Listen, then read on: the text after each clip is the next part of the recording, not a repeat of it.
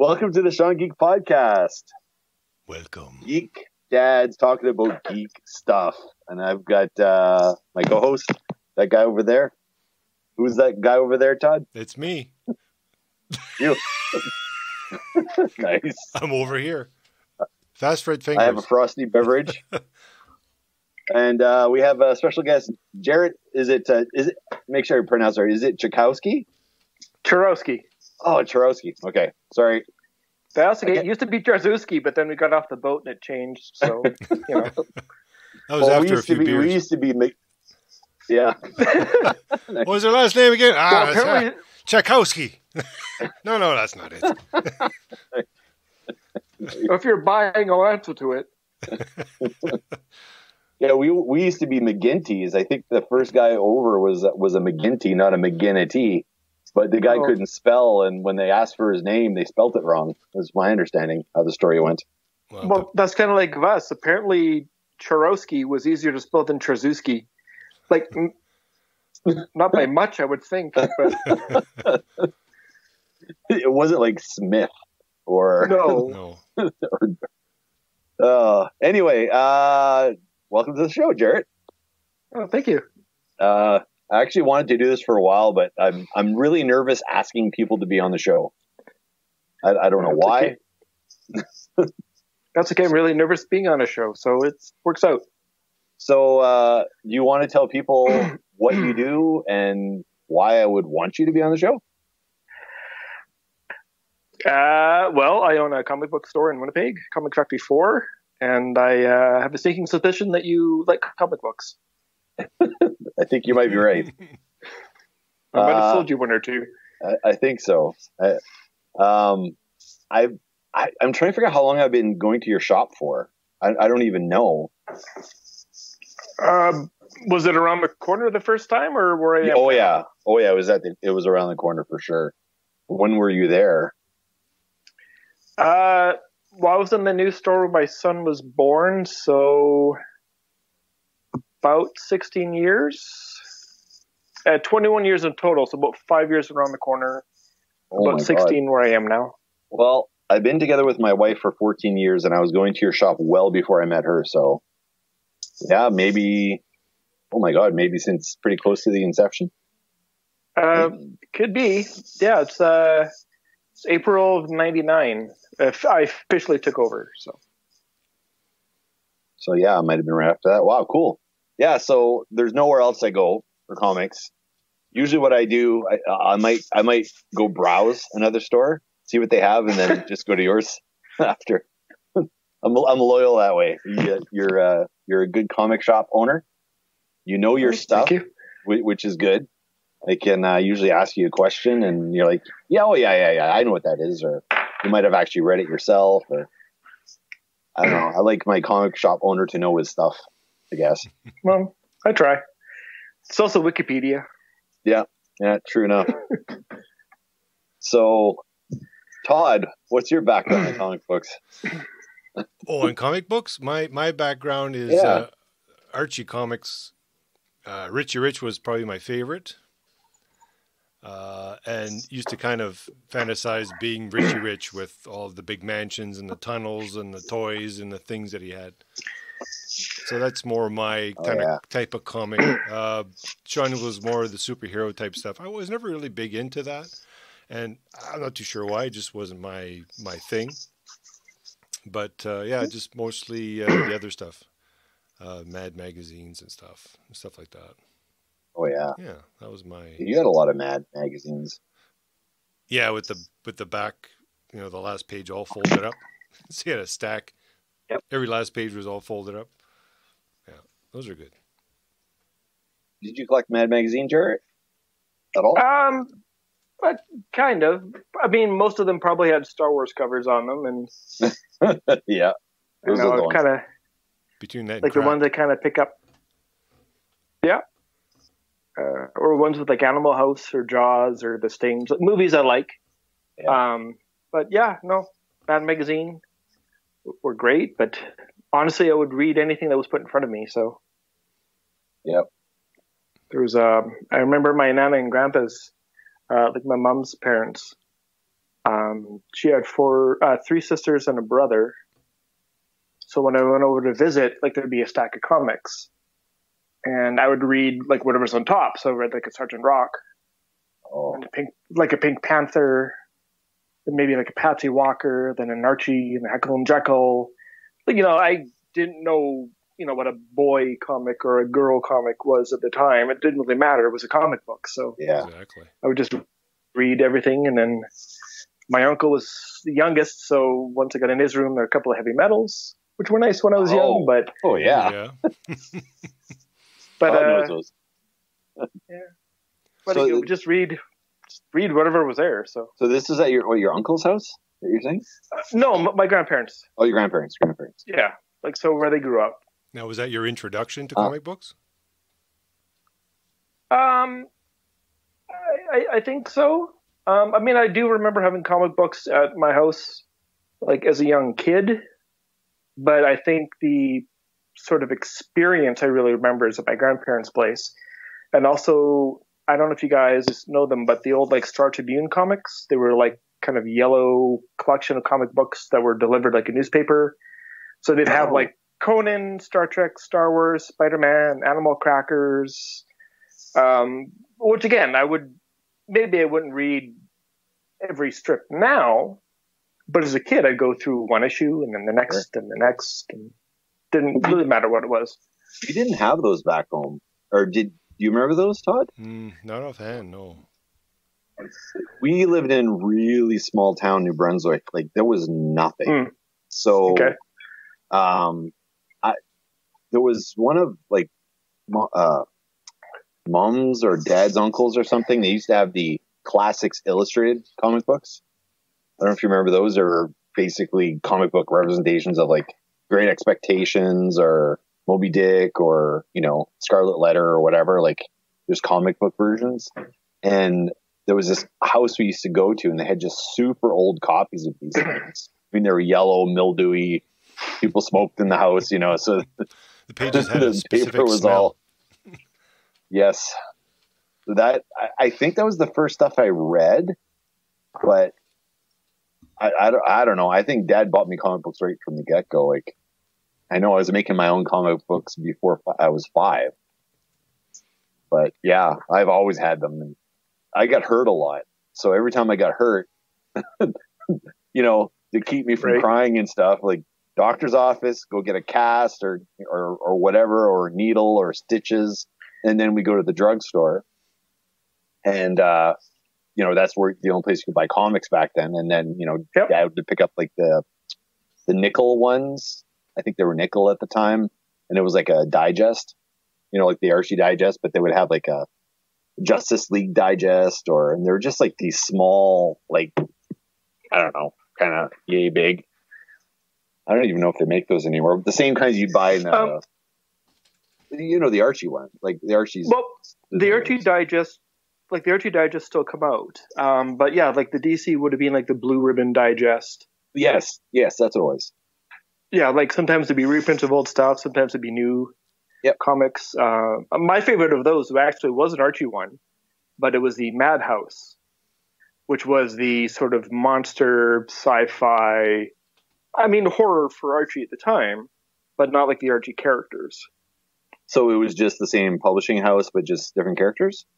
Yeah, it actually started off as Archie's Madhouse with the Archie characters, and then they kind of dropped the Archie characters, and then they focused on, mad scientists, and there was Captain Sprocket was like the superhero, and then DC had like funny stuff, like a digest that collected like the funny animal characters, like the Three Musketeers or Sugar and Spike and Frog and Dodo. So again, stuff that I kind of remember as a kid, and honestly still collect like now. But so did you grow up in Winnipeg, Jarett, or yeah, all my life so far. Okay, so you had access to comic books, like there was places to buy stuff like that, like the digest and stuff.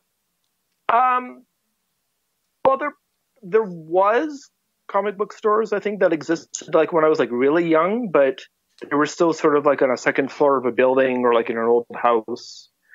Or an old house, yeah. The common one, yeah. Yeah, well, I know Comic World, I think, used to be in a house and club bookstore on Corden. Used to have like used books and comics, but it was mostly like used bookstores that happened to have comic books. Yes. Okay. Yeah. But then as I got older, there was like Amazing, Book Fair, Comic World, Red River, like more and more of them showed up. But the ones that I knew when I was younger would basically like an antique shop or a used bookstore that just happened to have like, oh yeah, here are these 2 boxes of comic books, which as a kid is great. Oh yeah. Because I mean, that's what we had. Yep.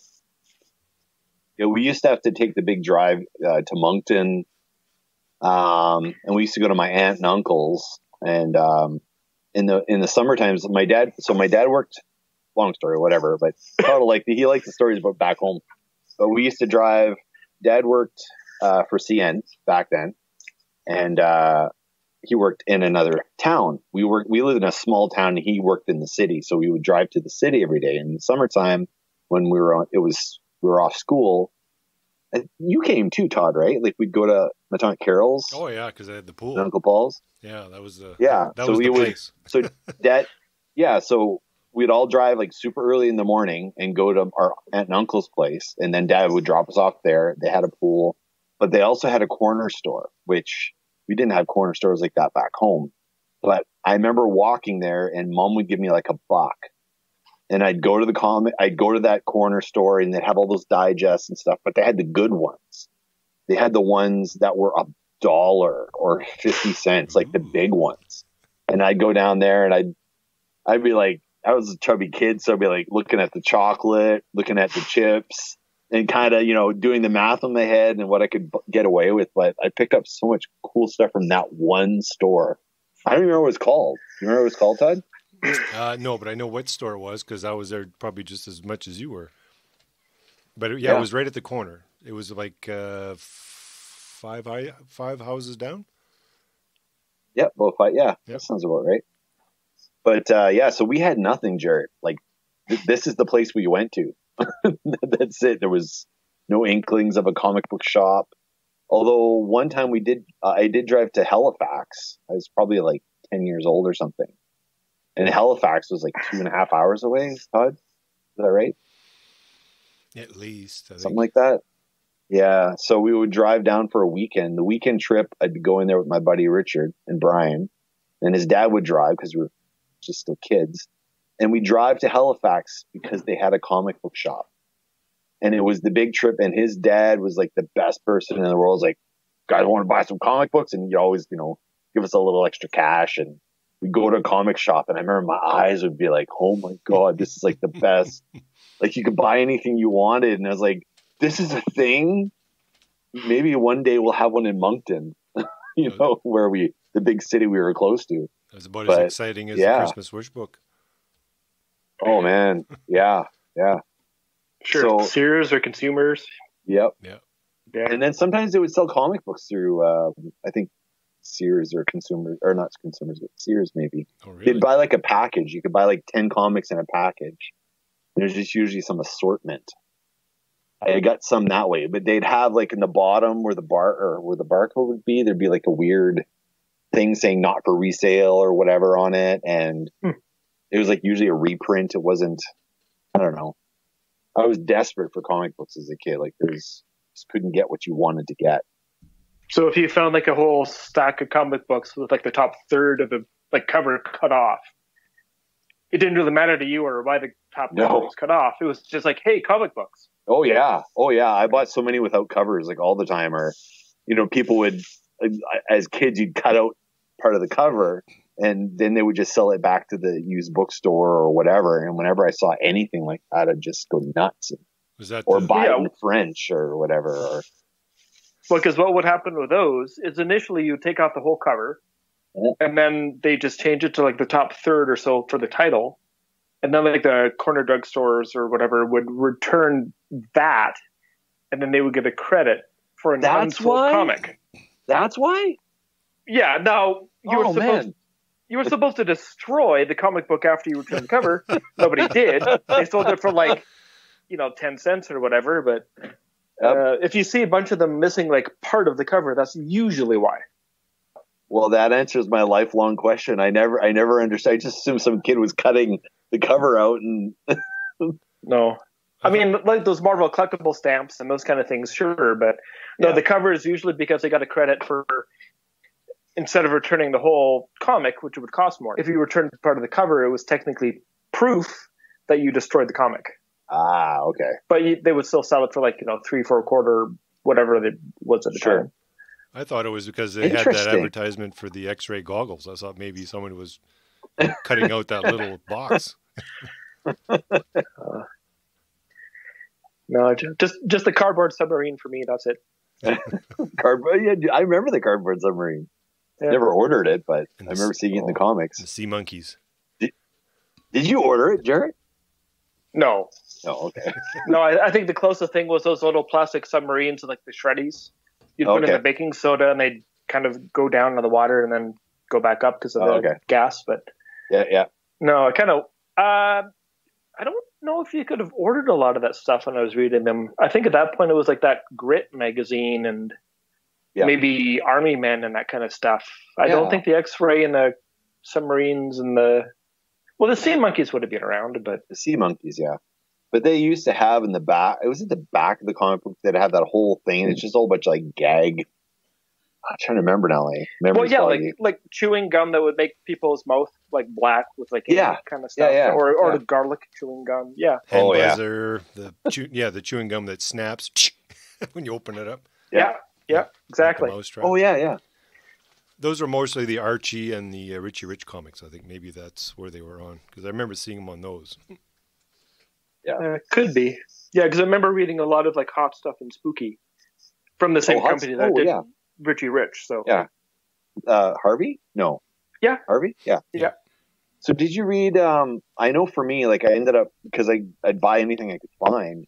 Did you end up reading like a lot of the superheroes that came from the Archie comic books line?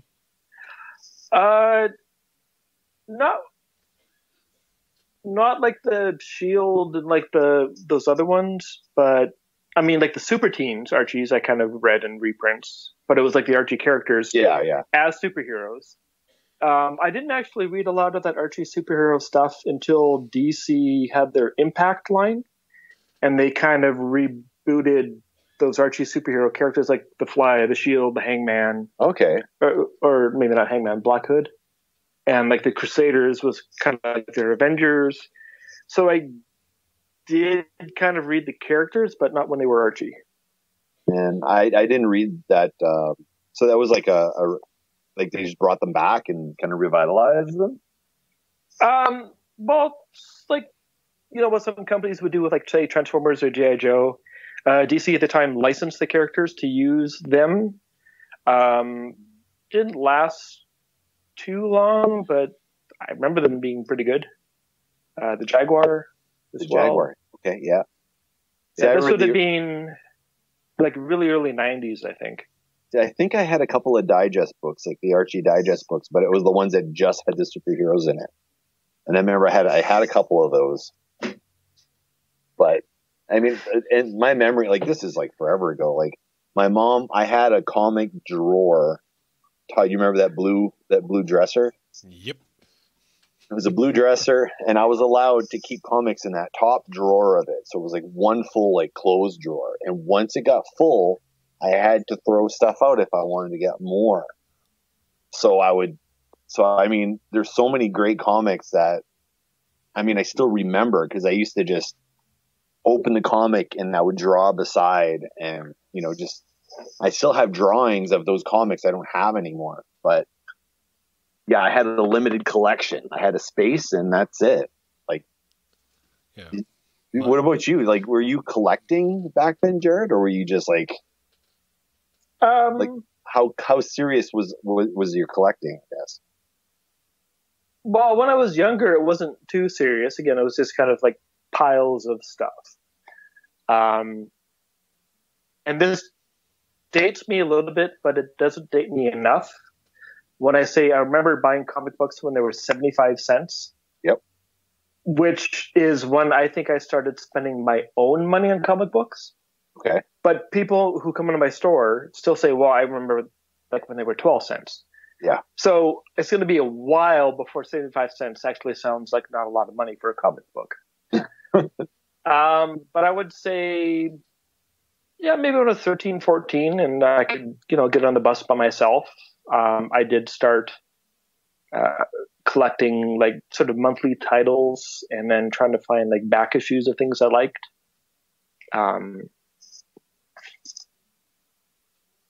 Like going to Red River Book Fair. So when was Red River Book Fair open? Like, have they been around that long? Yeah, well, this is when Book Fair was on like Donald and Portage. Okay. I think it's the Alto now, but it used to be like the A&B Sound. Oh. And then Red River, I keep wanting to call it Rainbow Books because I think that's what the sticker said, but it was on Carlton. It was kind of close to my shop. Yeah. That's also when back issues weren't that expensive either, so it was easier to buy like an old Byrne X-Men, $2 for a comic book. It's like, well, yeah, okay, sure. Yeah.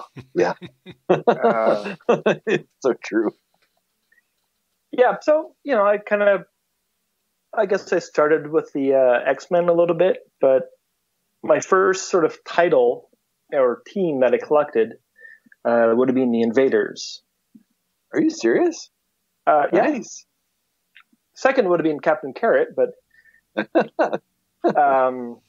yeah, the Invaders, I got all the Invaders, and once I did that, we got their first appearance in the Avengers and the Marvel 2-in-1s with the Thing, and also God. Yeah. Now, when I say the Invaders, I don't mean like the All-Winter Squads from the Golden Age. Yeah. But it's, for whatever reason, I just kind of like the team. And yep. Actually, well, yeah, that's my favorite character of all time is Union Jack, hands down. And that was from the Invaders. I had some Invaders comics as a kid, and I don't remember how I got them exactly, but I think I had like maybe 10 issues or somewhere just under 10 issues. And the costume of Union Jack, like, I drew it a million times. So that was like, me too. Yeah, you too. Yeah. Like, it's awesome. Like when we played our first show was Dome, right? What was the shirt I was wearing? You remember? It was a Union Jack shirt. Yeah.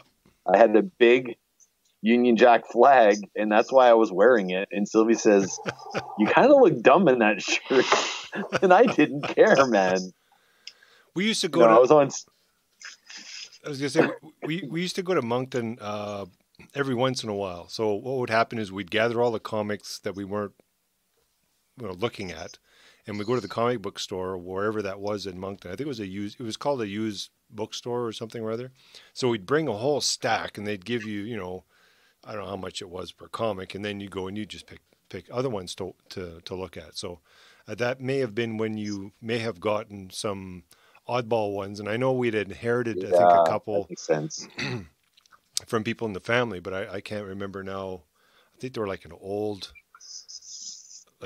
style. You guys were probably talking about it, and I didn't know what they were, but it was like an old. Oh, that's there's some Western. That's what we talked about at the beginning, where they shoot the guns and they get the weird flame that came right out of the nose.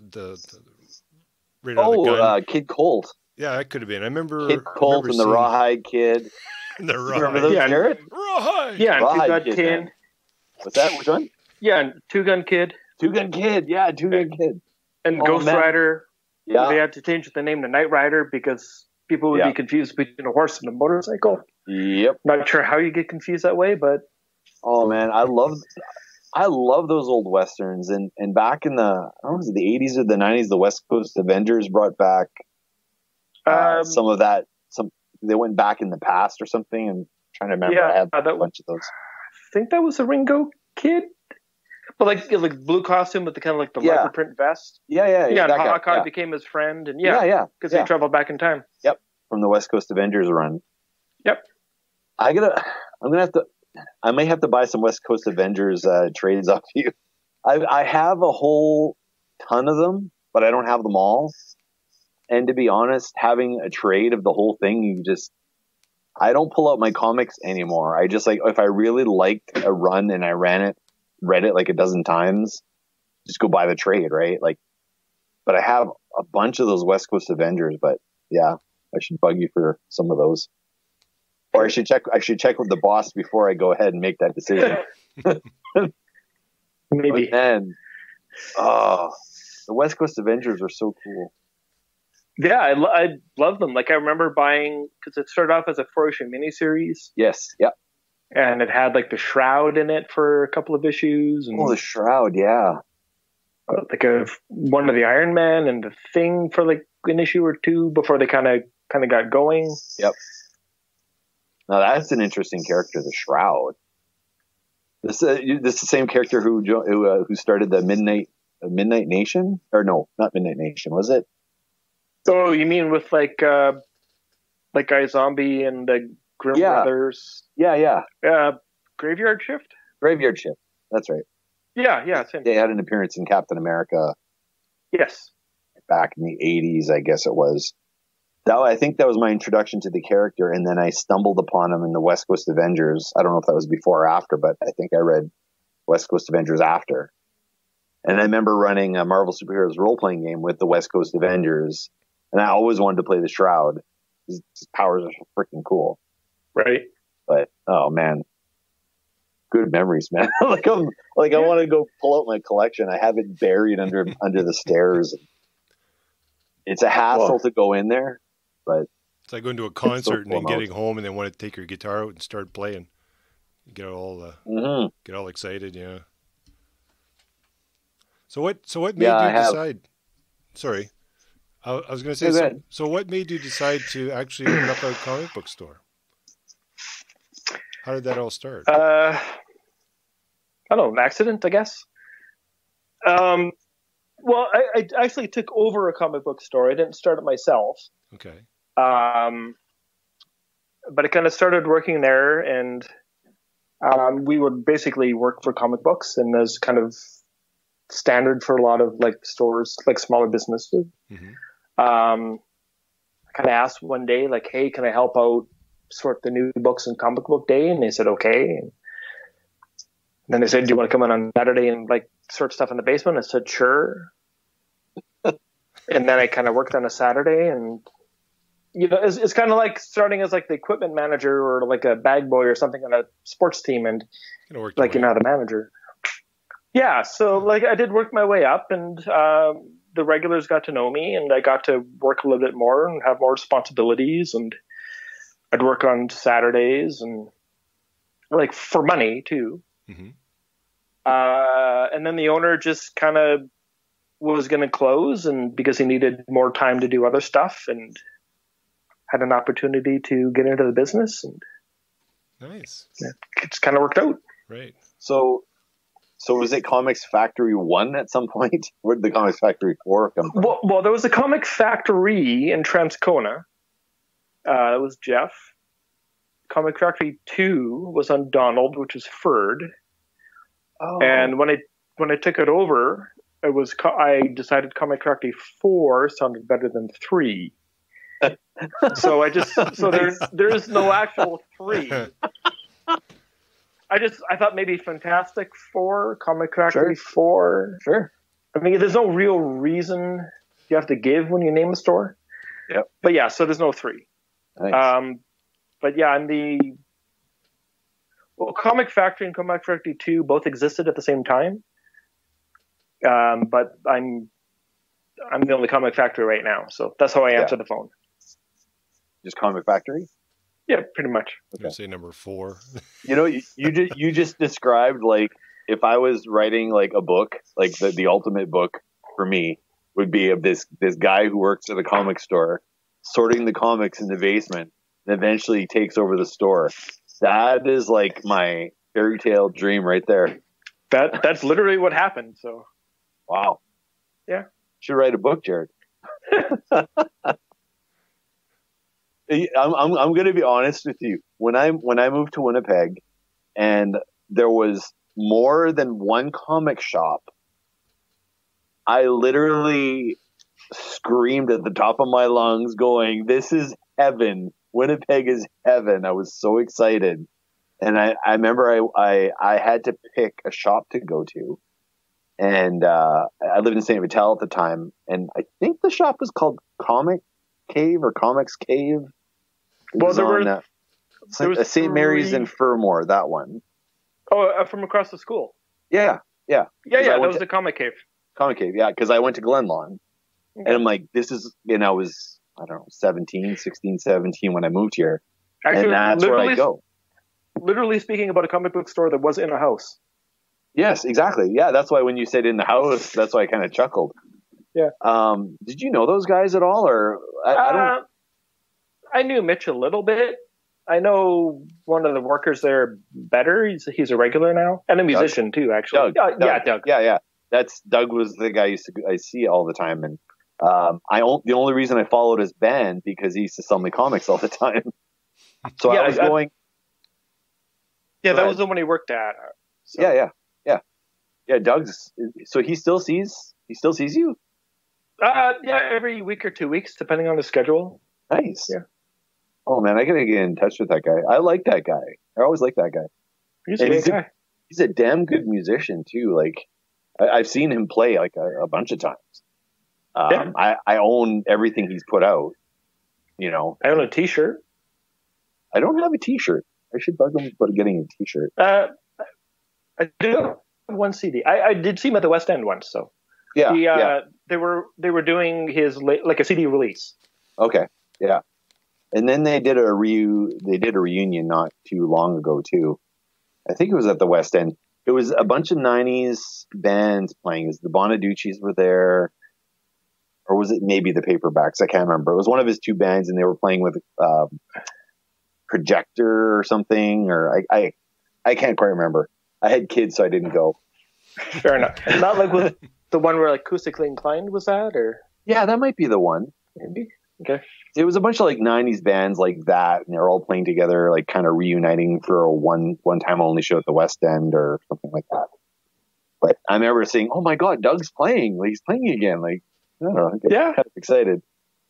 Yeah, he still plays every now and again. Obviously, it's harder to play now anywhere, but he still does do some stuff every now and again. So, oh man, that's good. I think I just dated the podcast. Yeah, maybe a little bit. So that was my first comic shop ever. Yeah. And I spent all my money there. Like I honestly, and then I went to the one on Portage Book Fair. That would mean like right across Eaton's. Yes. Yeah. I went there. Book Fair. Yeah, I was going there because they had some pretty good back issue bins there, and I filled up a lot of holes from there. And then I went to Comics America, and I don't want to be negative. Yep. The Corden one? Yeah. Okay. Yeah. And I don't want to be negative, but I stopped going there for several reasons. And then I went to this place on Pembina that was open for 5 minutes, and then I found. Like in the front of a photocopying place? Yep. Yeah. I live like 2 blocks away from there. Are you serious? Yeah. My best friend lives like 2 streets away. I'm there all the time. My daughter has music lessons on the street, like right by there. Cool. Wow. Small world. Okay. That's cool. Yeah. Well, Tony used to have a shop on Pembina close to there too. Which one? It was Cover to Cover or Book Cover to Cover. Okay. He had 2. Yeah. Well, he had 2 names, but yeah. Yeah. It's like about maybe 5 blocks north of Montgomery. Yep. Yeah. But then I don't know how I stumbled across your place, but I think I drove by. I was walking downtown. I'm like, "What's this? What's this?" And I went in. I remember talking to you, and then you're like, "I'm like, you knew." It probably centered around Union Jack or Captain Britain. I can't remember, one of the two. You knew who he was. You knew the character. You're like, oh, Alan Davis or Alan Moore or whatever it was. Like you knew. Oh, Captain Britain. Captain Britain, yeah. Captain Britain, yeah. And you, every single thing I asked, you answered, and you knew. And you probably had read it. And I'm like, okay, I know where I'm going now, because I had a hard time replacing Comics Cave. Because I mean, Doug was great. The owner was. I mean, I got along really well with the owner, so it was like Mitch was good. Yeah, so I had to find a new place, and then found your place, and then I haven't gone anywhere since. Like there's no need. Like honestly. Oh, thank you. Yeah. So wow, okay, so that was the story of me and Jarett meeting in the long version of it. Okay, I have a question. Sure. I noticed when I looked at the site on Facebook, because when I went to look up your name on Google, it doesn't show that you have an actual website. Do you have a website and it's just not listed, or you just never went that route yet? I've never gone that route. I don't have one. Right. Were you ever planning on it, or it's just not really a necessity for that field, or? Things are changing constantly. I'm assuming that, it's never the same. Something comes out every month, so it's not like you can make a website, have it there, and just kind of let it sit. You'd continually have to be updating it all the time, I guess. Well, I would, and like maybe 6 months ago, I would have said that I don't necessarily need one, and I do know some stores who have really good ones. And maybe to my detriment, even though that I own my own store, I've always been terrible at self-promotion. But being in Winnipeg, I've found, at least for me, like a sort of word of mouth, or maybe even Facebook reviews, which I guess is kind of the new word of mouth. It works. Winnipeg's like a small, big city at the same time, and I don't know if I would ever sort of expand outside of Winnipeg, even like for mail order. So like a web presence is always like a really good thing, but well, when you took over the store, I'm sure that you already had a certain clientele that you had as customers, and then when you took over, yes. I'm sure you've gained more. So I guess, yeah, like you said, like being word of mouth in Winnipeg, if you're not doing any sales, say online per se, then I guess there's not really any use for it, because they already know who you are, where you're at, and what you sell. But yeah, I think that's true, and there's to a point where there are people who are going to go to different comic book stores within the city based upon either where they live or where they work. Mm-hmm. And that is fine. As an example, like right now, I don't have a lot of people working downtown, but a lot of my regulars is all coming in to support me. And I think we've all sort of, in a way, carved out our own little niche. Like, I don't want to take a customer from another store. I still kind of want the hobby and all the stores to thrive and survive and get better in the community and the collecting and like, buying your weekly comic books. And it's like a family, which I think is, well, kind of. You have your own little family group. And I don't think any shop like dislikes another shop. And I would like to think no shop is trying to take people away from other shops, at least on purpose. I mean, people do move, their jobs change, and right. But I'm gonna, lose customers. I'm gonna gain customers, but I think for the most part, that's almost sort of a natural cycle, and maybe that's just me being lazy or naive. Okay, which could very well be. But again, I don't want. Like, if you live, in the north, you're going to go to Galaxy. If you, work downtown, you're going to go to Me or Book Fair, Red River. And I think that's, makes a lot of sense. And I don't know. Again, I've always been terrible at self-promotion. And I don't want to ever say that, I'm better than anyone else, because I'm not necessarily. Like, we all do different things better and worse, and we all have like specialties and like a certain style of comic book, or like I don't do like role-playing games or collectible card games, but but I also have a very small store, so I if you did do role-playing games, I would be going to your place exclusively. I wouldn't even second guess it, but I think I like what you're saying, because here's why I go to your shop. Okay, so I've been to a lot of shops. Like I was shopping for a shop before I found your place, right? And for me, going to a comic shop is an experience. It's not shopping online on Amazon or on Indigo. It's not. That's not what it is. Going to your shop is an experience, and it's a different experience at Galaxy, or it's a different experience at Book Fair, or the old Comics America. Completely different experiences. If I wanted to just buy the top book that's selling, that everyone is buying, I would have gone to a place like Comics America during the day. He's got tons of stock, tons of everything. I'd go in. I wasn't particularly fond of the owner. We had a few squabbles, but I wouldn't go there to say, like I do at your store, Jarett, what's Alan Davis working on now? What do you think of this? Like you can't do that at every store. I know some of the stuff you like, and I trust your opinion. When I had lots of extra disposable income, I'd say, I want to add 3 or 4 titles. Tell me what to get. I can't do that at other places. I can't, because I would be getting generic, boring stuff like the boy band comic books instead of the good stuff. You know what I mean? I'd be getting Backstreet Boys and NSYNC instead of Batman and the X-Men, if that makes sense. Like so I mean, it's an experience to go to your store.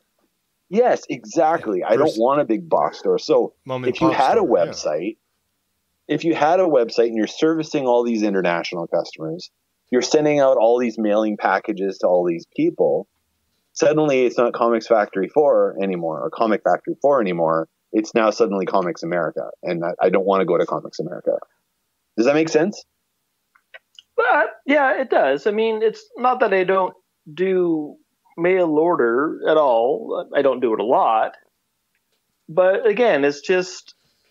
I think it's a different breed of people. Would I like a bigger...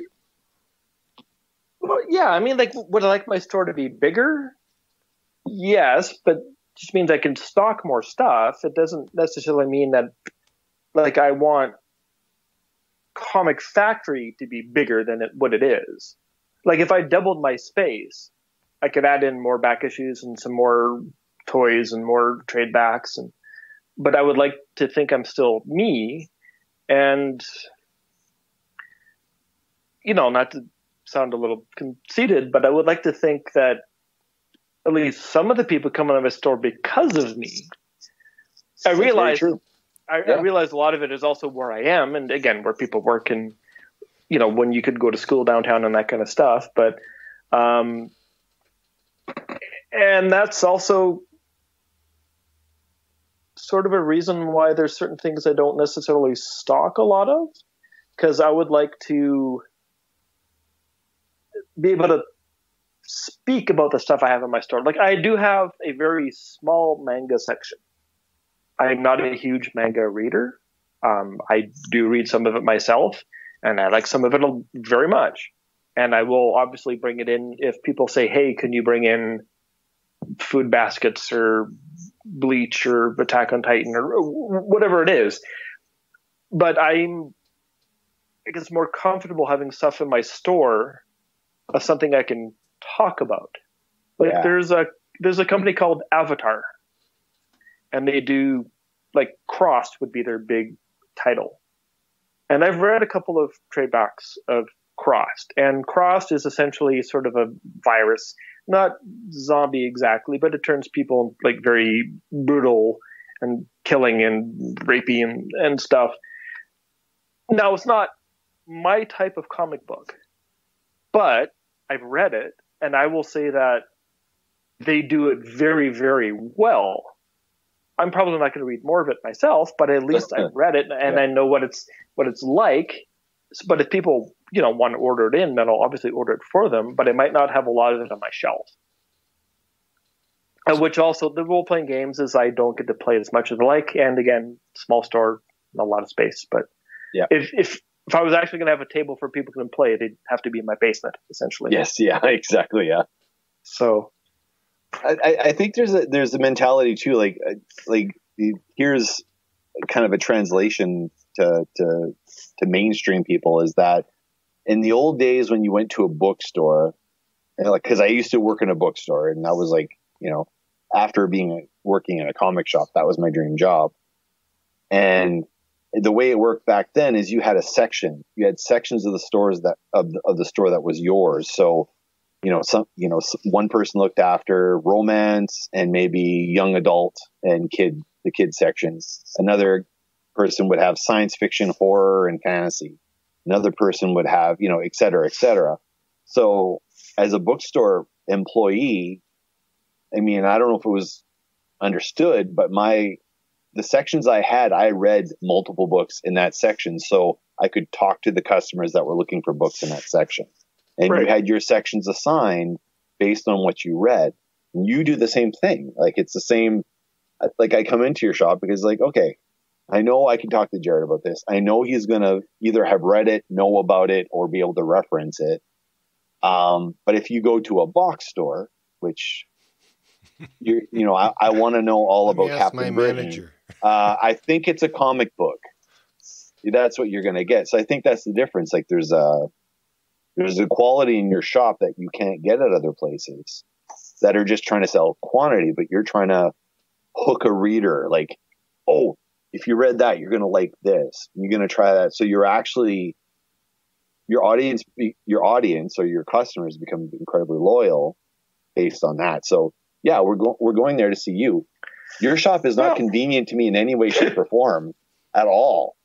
If you're closer to home, that'd be great, but I'm still not going to go anywhere else because it's just not. I can trust you to make a recommendation, I guess. Oh, thank you. Makes sense.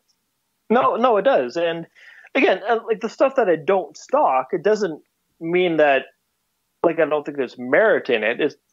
But I mean, there's only so many, hours in the day and what have you. So I'm going to read the stuff that kind of means more to me, but I do try to read other things.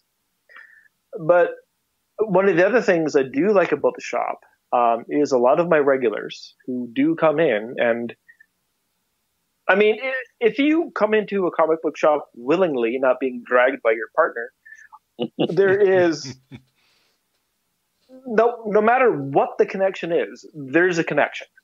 Sure. Maybe you like Superman or Batman or Godzilla or Battle Royale manga or Dragon Ball Z or whatever it is. There's initially a connection. And on a good day, when I could have a lot of people in the store, especially on the Saturday, like I have guy hopes to whatever know it again, knows a lot about Godzilla and a lot about cars. Someone else comes in, talks about Godzilla. He talks to them about Godzilla over in the corner, and I don't say a word because, again, I like Godzilla. I'm not going to say I know a lot about it, but there's a diverse group of people who come into any comic book store, but there's always some common thread. Now, the common thread might not be there for everybody, or there might be 3 or a dozen threads, but sometimes I just honestly step back and listen, because if I can listen, I can learn something. Sometimes there's a conversation I can add absolutely nothing to, but there's always going to be somebody there who can, or at least I'm willing to learn. Again, Wikipedia has helped me out very much. That's why that's why I give them money whenever they ask them once a year, because I've honestly used them a lot in the store. I should give them more money, to be honest. I live on Wikipedia. When they say you can't, I mean, no, sorry, I was going to say they say a house isn't a home, and from what I gather, like your shop is more of an atmosphere. It's not like the big box store, very sterile, very big, very impersonal. Where yours is, when you walk in, you're there, you're knowledgeable. It's almost like a safe place. You can go there and you can be yourself. Yeah. It's not. It's like a whole different. I don't even know how to put it in words. Atmosphere, I guess. Well, I used to, and I guess it's still kind of true, but after a while, I kind of thought of myself as like like Sam from Cheers, like a bartender. Yeah. Because what a great description. Yeah, exactly. I'm literally behind I guess he's behind a bar, but I'm behind a desk. Sure. And people come in, for something that I'm selling and sit down. Well, some of them actually do sit down or spend, maybe they're just in there to, where's my Batman book? Thank you, and leave. Some people are in for an hour. Some people look forward to the Saturday when everyone comes in, and it's kind of being a bartender. It's like listening to people and knowing what conversations to join into. And it's an atmosphere. Kind of like that. And I found, like, not even the last couple of months, but the last few years, I guess, realizing that I'm not actually antisocial. I just maybe kind of pick and choose the times where I say stuff. And the last few years in the store, I've just realized how much I've actually come to appreciate the position that I'm in, because I'm behind a counter. And you're coming into my store for a reason. Like, so again, right off the bat, there's sort of a common connection. And the ability to speak to people and hold a conversation and just even ask what they're looking for or even how they're doing is not something I really expected when I took the store over. Although I will say that the previous owner had that same atmosphere in the store. They would play Scrabble, they would get pizza, people would hang out for a while, they would talk. They would basically sit down at the bar and talk. And that is something that I've come to appreciate so much in the last few years, which is, I should have seen, and who knows, maybe I've been doing it for the last 20 years. Yeah. But it's just really, really started to appreciate recently. And very thankful for it. Yeah. Todd, does that sound like Keycon at all? Oh, pretty much. I'm sorry. I know you've had a bad experience. Is that a good thing or a bad thing? No. We had a bad experience before, but I've been dragging Todd to Keycon the last few years, and that's the environment of Keycon. Like the good side of Keycon is it's like the Cheers thing. You find a room that's really nerdy and geeky, and you sit in, you just sit around and talk about comic books or movies or science fiction books. It's same. It's the Cheers for nerds. Kind of, yeah. If you got the right place. Yeah. And I think the city has a lot of them, but yeah, if you find the right place, and not every place might be for you, but there's definitely an opportunity there. So yeah. And like I sort of on the same level, like when I took over the store like 20 years ago, obviously like I was the kid who read comic books in school. Yeah. Right. And there was not a lot of us, and sometimes even got in trouble for doing it. And I took over the store, and, the clientele was still mostly older-ish. But when parents started bringing their kids into the store, there was a lot of my kid wants to read a comic book. Oh, yeah. Which, to be fair, I get it. This is like before all the Avengers movies and everything. But like even 10 years ago, parents are bringing the kids in the store, or grandparents, and they're going, my kid is reading comic books. And then they realize, or maybe they read the comic books. I will also say that comic books for young kids got a whole lot better in the last 10, 15 years than they were when I were a kid. Oh my God. Yeah. But it's like, my kid is reading anything. If it happens to be a comic book, great. If it's a novel, great too. But so I've actually seen the shift, and obviously it's still being more accepted, and again because of the Avengers movies and Batman and Snyder and all that stuff. But this was even before that was like as huge as it was, like the $1 billion that it is now. They did not make $1 billion back in the day when you and I were growing up, man. No, not even close. It's such a different landscape now. It's so weird. Yeah. I mean, I still miss the Shadow and the Phantom movie, so I don't miss them. I have them on my shelf, but yes, I have them too. But yeah, so it was nice to see that, like, reading anything, reading an Archie Digest, reading a Scooby-Doo comic, reading Spider-Man for like early teens. It's nice. It's nice that it lasted this long and made it this far. Yeah, it's cool. I'm going to start winding it down. So I have a few questions I wanted to ask. Sure. I don't know if Todd's is okay with this, but I'd love to have you back again to maybe go deep dive into something even nerdier, if that's cool. Sure. But I want you to introduce the world to you. Did you see the new Scoob movie? Not yet, but I want to because I love Dynamite. Well, I'm Blue Falcon, but I love Dynamite. So I do want to see it, but I have not seen it yet. Okay, I'm not going to spoil it for you. I did see it because I have two young kids, and I did not know that Dynamite was in the movie at all. So when he shows up, I lost my shit. I was so damn excited. I loved Blue Falcon growing up and Dynamite and all that stuff. I love that stuff. I had no idea this was happening. And Sylvie's looking at me going, "Are you okay?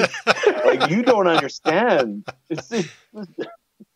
Pardon my French, but it's fucking Blue Falcon." Yeah. She's like, "I don't know." But there's a bit of an age difference between me and my wife. So she was watching cartoons after all that Hanna Barbera stuff was not so popular anymore. Right. So she missed out on all that. But I mean, Todd, do you remember like Blue Falcon, the Laugh Olympics, Hong Kong Phooey? I've heard of that. Like one. All those cartoons. Like, anyway, the movie is fucking great. I really liked it, and I'm not gonna lie, I cried at one time. And my kids are like, "What's wrong with you, Daddy?" It's like it was pure nostalgia served up perfectly. It's really good. Now I'm worried something happens to Dynamite. No. I'm not going to say anything about that. But it was just cool. Like I don't know if you saw the when they brought the Muppets back way back when with Jason Segel and Amy Adams. Oh yeah. That movie was great. Yeah. It paid homage to everything we grew up on. It wasn't disparaging. It wasn't box store mentality about the Muppets. It was back to the heart of it. This is on the same wavelength anyway. So you're going to like it. Good. I hear there's supposed to be, it's sort of the start of like a Hanna Barbera universe or something. So like maybe Captain Caveman and other things maybe spinning off of it. So. They really hint at it in the end sequence. It's like they've opened up the universe, and if that's what they're doing, I'm totally on board. Good. 100%. Yeah. Next question. Favorite remember that one. Series. Favorite comic series. Well, like I said before, I guess the Invaders would be maybe 1A. I don't really know why. Also in the same vein, I like All-Star Squadron, and for some reason, like the All-Winter Squad and all that stuff. Well, the All-Star Squadron was like the DC sort of version of the JSA. Oh, okay. Yeah. Okay, of course, yeah. I don't know why I like superhero teams in World War II, but apparently I do. But yeah, Union Jack was cool. I have an original piece, like a Baron Blood. I have what? What do you mean an original piece of Baron Blood? You have an original piece? Well, sorry, not an original piece from the comic, but like a con sketch from Dan Brereton, like from the Nocturnals. Are you kidding me? Yep. Watercolor. Oh my god! And then it's the I just get really excited there. Sorry. And then I keep getting them mixed up, but I think it's the giant size Invaders. I got Fred Hembeck to do a recreation of the cover. Oh man! Like where they're kind of running across. Yeah, I know the one. Yeah, so I got Fred Hembeck to do that. Fred Hembeck? Yeah. Oh man, that's awesome. Okay. Yeah, Captain Carrot. Yep. Amazing Zoo Crew. Yep. I guess Power Pack and Alien Legion. Oh, yeah. Okay. Those are all good. Those are all good. Things as a kid and still love, so. Yep. Awesome. Sweet. Your favorite Marvel movie? And that could be on both sides. It could be Fox. It could be MCU. Or Sony, I guess. Does Men in Black count?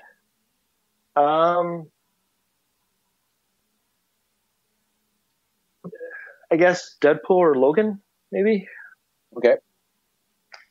Not that my son has seen them yet, as far as I know, but as far as you know. Favorite character that has yet to come in the Marvel movies? They're not coming, but you want them really bad. And who would you cast as that person? Well, I don't know about the casting. I am surprised that Disney has not done anything with Power Pack, even if it's a kind of like a young ages animated show. Yeah, actually, yeah. I was surprised there too. But I don't know if it was part of the Fantastic Four rights or what's going on, but one of my favorite villains is the Super-Skrull. Oh, yeah. But it would be such a CGI'd character. I don't know if it would matter too much who would play him. But I would love to see him on the screen with all like the FF powers and everything. Oh, man. Yep. One of the first comics I ever had was the Marvel Team Up, Spider-Man, Captain Marvel, or not Captain Marvel, Ms. Marvel versus the Super-Skrull. Awesome. And I finally bought, it was a two-parter. Do you remember the ones I'm talking about? I just got one of them in yesterday, actually. What like a back issue? Yeah, it's like, what issue, 68 or something? Like the yellow cover with the three of them on the... Yeah. Like Spider-Man top left, Ms. Marvel on the bottom, Super-Skrull on the right. Yeah, I just got that in yesterday. I never had the second issue. Maybe I bought it off you. I can't remember. Or maybe I bought it in some secondhand, whatever, antique shop. But I never knew the conclusion to that storyline where the Skrull is sent. Well, I don't know if you remember it all, but grabs a crystal and then he shunts it off to the other side of the universe. Yeah. But I never knew what happened at the end because it was a two-parter and it says continued in next issue. I'm like, no! And finding back issues back then was so painful. So, yeah. Fifth question, Todd, is yours. What are you going to ask him? Ask him. Question number 5. I was trying to do my 5. Oh, sure. I was just listening to your questions. I wasn't really ready for it. Favorite something or other? Adolescent radioactive black belt hamsters. It's an answer. What's the question? Adolescent radioactive black belt hamsters. You have radioactive hamsters? It was after Teenage Mutant Ninja Turtles became popular, there were a lot of other kind of knockoffs. Yep. That was, in my opinion, one of the better ones. Wow. Adolescent radioactive black belt hamsters. I believe Corey Taves, a friend of ours, drew one of the characters from it and his Meet the Geeks. Well, not Meet the Geeks, but one of his strips or whatever. I'm trying to remember. Anyway, that was awesome. Guessing it probably would have been Clint. He was kind of the Raphael Wolverine with a visor kind of character. Yeah, I think that was the guy. So are you? Sorry. So are you up and running full tilt now? I see you opened at the beginning of May, I believe. I've been allowed to have people in the store for 3 weeks now. Okay. I was doing curbside before that, which went okay. And then I was closed, I want to say, for 2 weeks before that, like right around spring break. Mm-hmm. But I wouldn't say I'm open full tilt, because my normal, like, say, weekly shipments are definitely smaller than they normally are, which I do agree with. Like, I don't know if everybody is back to work. I don't know if people can come downtown. I don't know if people, like a single parent who can leave their kid or bring their kid. Do you want to bring your kid? That's an extra person. So I am open, but I have to be limited to the amount of people in the store. Mm-hmm. And I'm kind of still waiting.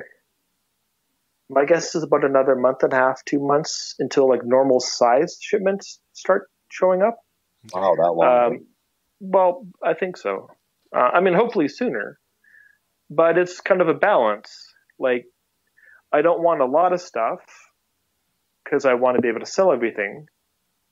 But I kind of want more stuff because the more stuff I have, the more money I make.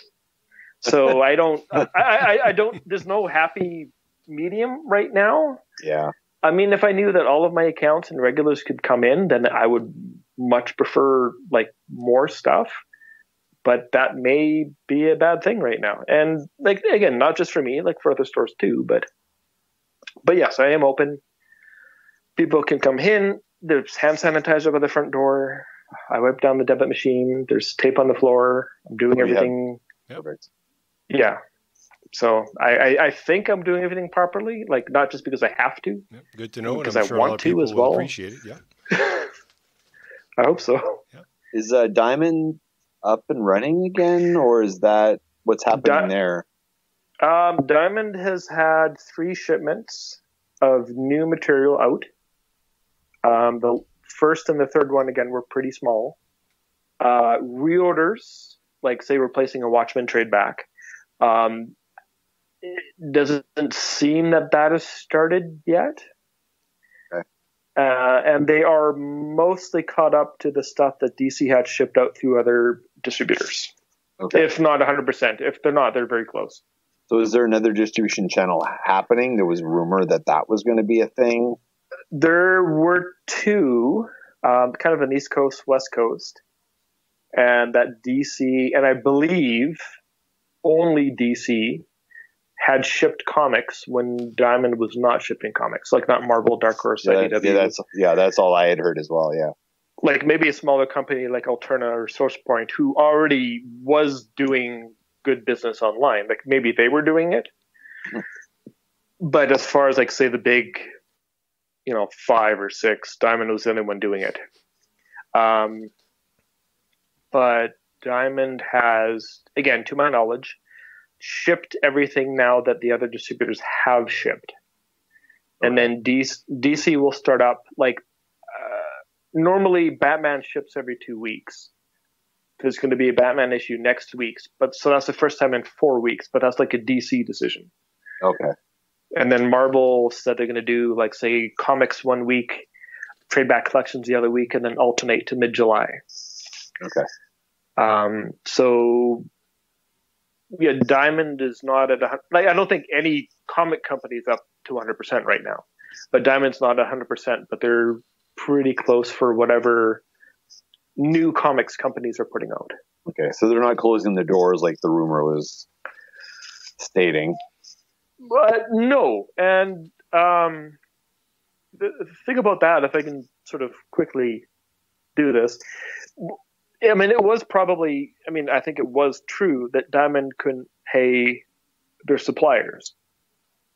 But the way this business works, whether it should or shouldn't, like say Marvel gives comics to Diamond, well not gives, but Marvel gives comics to Diamond gives comics to me, I sell comics to you.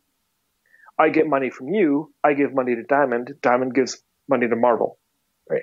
There were literally comic books, now mostly in the States, because it kind of sort of COVID happened more there before it happened in Canada. There were stores that received stuff the day they were told they had to close. So now should Diamond and other companies be more prepared? Maybe, but like if I got a, I don't know, say $4,000 shipment from Diamond on a Tuesday, and then I was told that Tuesday I had to be closed. Well, I can't sell the stuff, so I can't make the money. So I can't pay Diamond, and Diamond can't pay Marvel. So yes, it is true that they were having problems paying, but it wasn't necessarily 100% their fault. See, that's that perspective is not what I heard, which is interesting because people sensationalize the headline, right? And I figured I'd ask you because I'd be getting a direct line on, but that makes sense, what you're saying. That makes way more sense than how it was presented. Yeah, and now there were certain stores, like, until recently, like, they had to be shut down completely. There were stores in the States that couldn't even do curbside or mail order, so they were stuck with everything. Now, if I have an account who comes in once a month, and he came in the week before I had to be shut down, or sorry, say 3 weeks before I had to be shut down, there's 3 weeks of his stuff sitting there. Yeah. I was lucky enough that I had about a week to tell people that, hey, I have to be closed, and this is the last shipment from Diamond. And I'm also lucky enough that I could do curbside, and people actually showed up. But again, if you can't even do curbside, there was a lot of stores that couldn't make money, so they couldn't pay their bills. I hadn't even thought of that. That's crazy. Wow. Yeah. Well, I can't put any crap on Diamond, that's for sure. Well, not for that. No. There's plenty of stuff. I've actually really had very, very few problems with Diamond. I'm in a group with some people who, like a comics book store association on Facebook or whatever. I'm sure there's tons of them. And a lot of them in the States have had different experiences than I have. But even with the different distribution from DC, and if DC, say, left Diamond, like we're in Canada, shipping sucks. Yeah. And then they were having stuff like their new book day was Tuesday. I'm closed Sunday and Monday. I don't want to be at the store on Monday just to receive books. Yeah. I don't want to have to pay 2 different people to ship stuff to me. That is more expensive. So again, I can't even speak to the other stores in Winnipeg, let alone Canada or North America. But for me, I'm good. I understand where if you were in the States and your shipping is like a quarter of what it would be here, and you can use 4 or 5 different distribution sources, like say toys for one and games for one and comics for one. If you can do it, great. It's just not overly realistic for Canada. I'm in shipping. My job is shipping, transportation. So preaching to the choir, man. That's for sure. No, but I'd rather just have everything come from one place. I mean, it might be cheaper, for the item for 3 different people. But once you get in all the shipping, or duty, I don't pay COD or anything like that either. So I'm in a good spot. I think I'm in a good spot. Sure. Well, in a smaller company, assuming it's okay for me to say like Antarctic Press, like a comic book company, if they only want to have comics on the second Wednesday of every week, well, they only do, I don't know, between 6 or 10 comics a month. So why not? Why not just ship everything at once? I mean, Marvel and DC is different because they have obviously a larger volume, but I'm still getting everything from one source. I don't mind waiting if it's that small, but for sure. Where can we find you? Where's your store located? What's your social media stuff? Store is Comic Factory 4. It's 306 Notre Avenue, Winnipeg, Manitoba. I am on Facebook under Comic Factory 4, and I guess you might be able to find me otherwise, but important, the 4 is IV. It's Roman numerals. Yes, Roman numerals. Email, if you want to, is comic-factory@mts.net. And if you're in Winnipeg, I'm across from the Town Cinema Theater. Yeah. Awesome. Okay, I'll make sure I put all those put that in the show notes as well. Sure. There's lots of links, and you will know when the episode is released, so you can listen to yourself talk. Which I'm sure you'll love that. I'm sure I will. Anyway, thanks for coming on. I had a blast. I probably could have went for a couple more hours, but the boss calls. Got to save it for part 2. Yeah, we'll save it for part 2. So yes, I do want to have you back for sure. Of course. Think on the next time you're on, if there's something specific you want to talk about, we can just blow up and chat about. That'd be great.